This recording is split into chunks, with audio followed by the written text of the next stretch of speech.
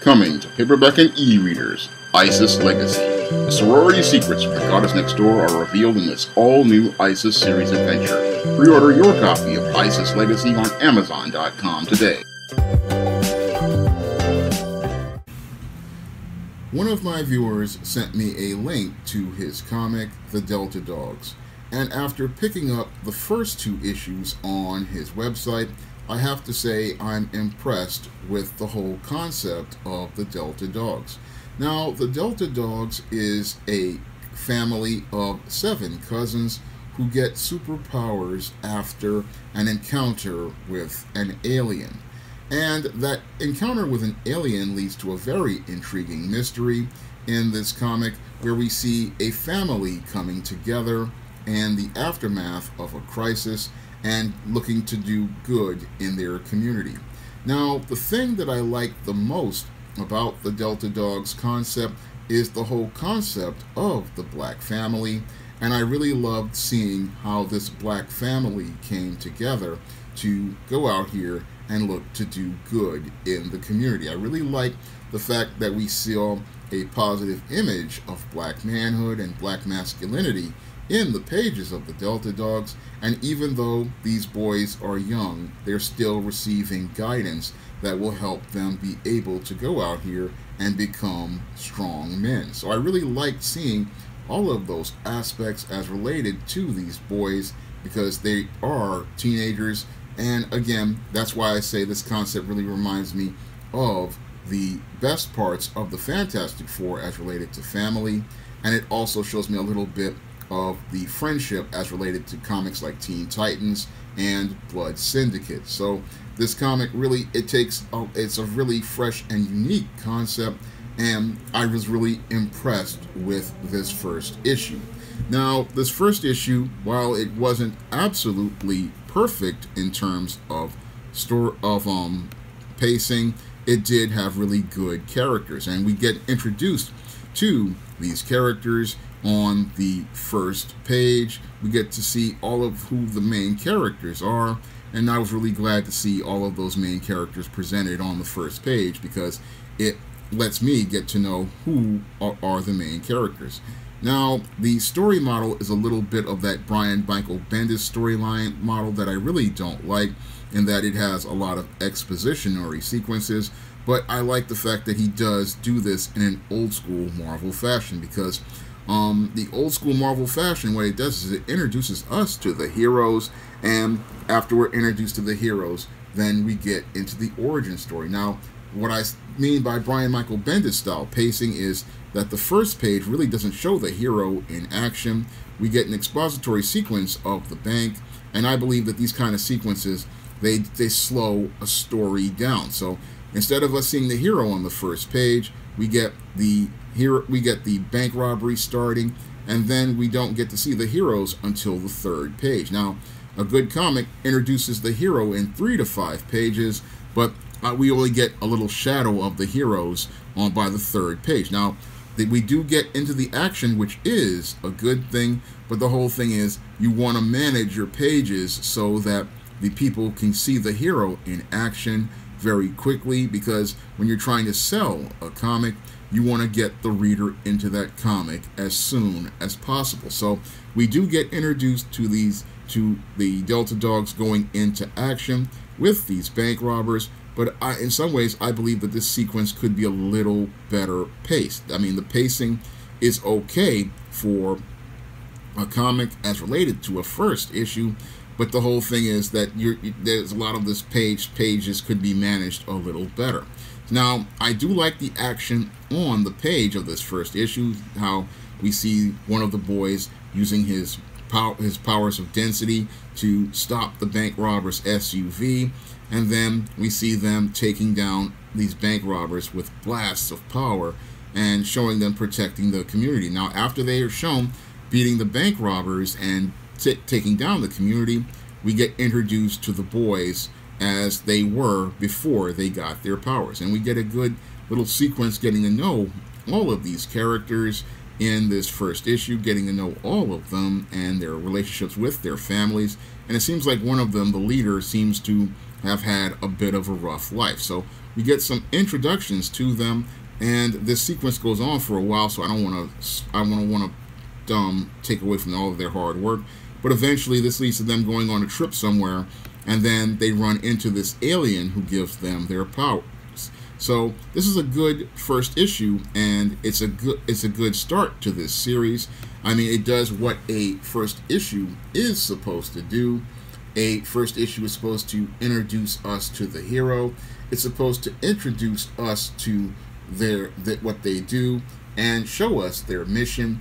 And it introduces us to these main characters, what they want to do, and why we should care. Now, the only issues I have is with a little bit of the pacing, but I understand why there were pacing issues, because there are just so many characters. And when you have a lot of characters, this can slow a book down, and that's one of the reasons why most good creators, they try to keep their cast down to about 4 or 5 characters, because when you have 4 or 5 characters, you can develop each character, develop each voice, develop each personality, and you can do this in a condensed form like a comic book, because in a comic book, storytelling is very condensed, so you have to watch while you go out here and pace your comic, because if you don't put enough, if you don't pace your comic right, you can wind up making it where you're having issues with the pages flowing, and when you have issues with the pages flowing,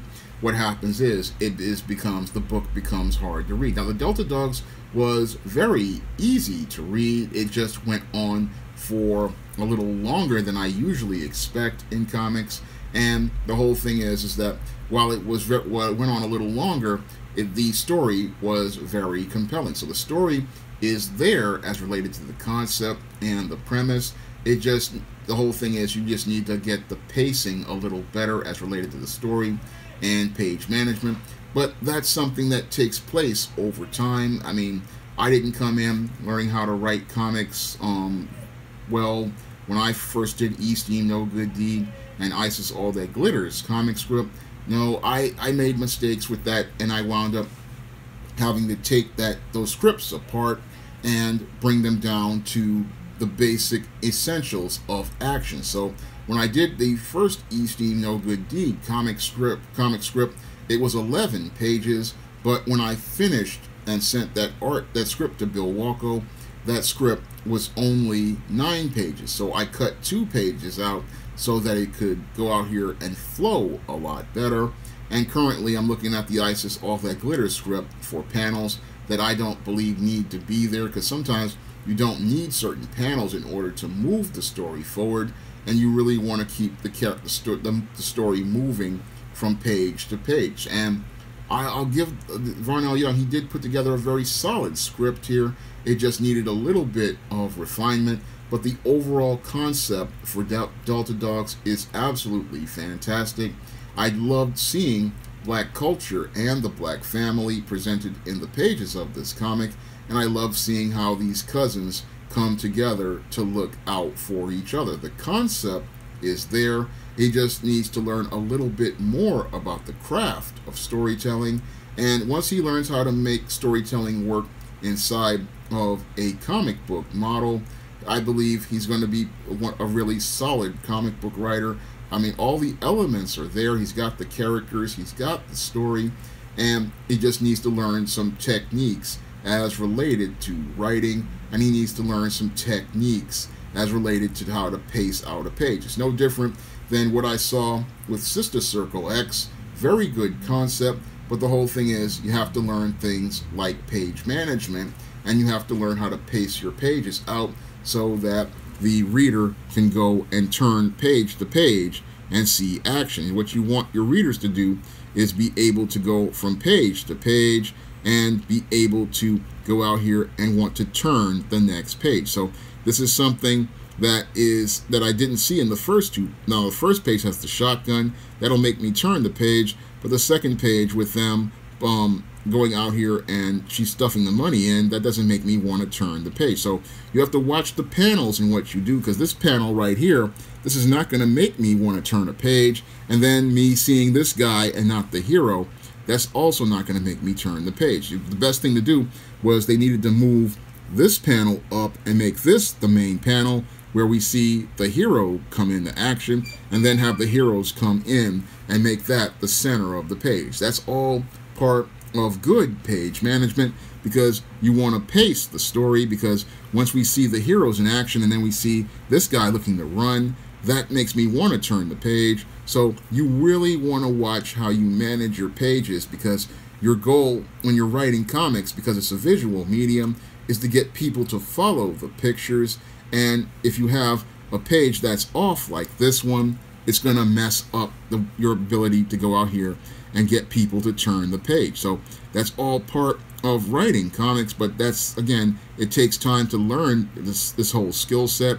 And it is a skill set, because as somebody who has skills in writing novels, skills at writing screenplays, and skills at writing comic scripts, I know how much work goes into a comic, and Von L. Young has done a great job with this concept and this premise.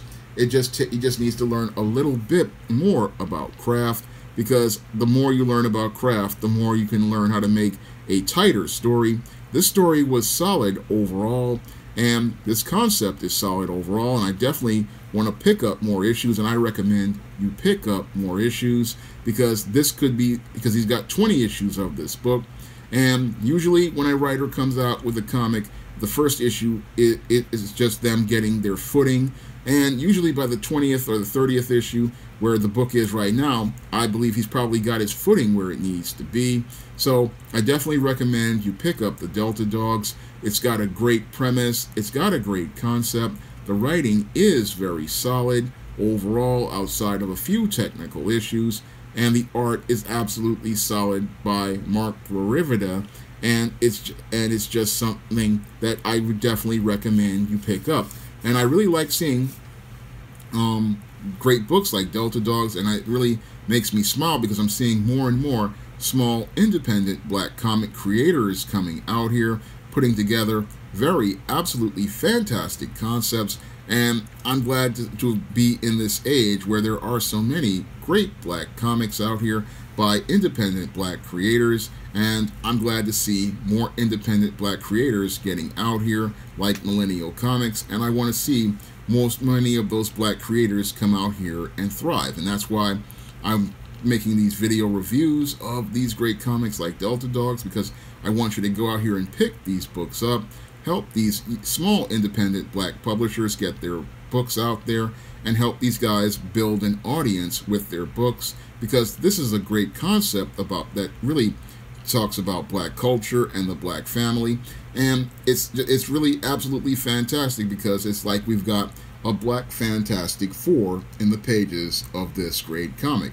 Now, if you want to pick up your own copy of Delta Dogs, or the entire 20-issue run so far of Delta Dogs, you can do so by checking out Millennial Comics' official website by clicking the link in the description box.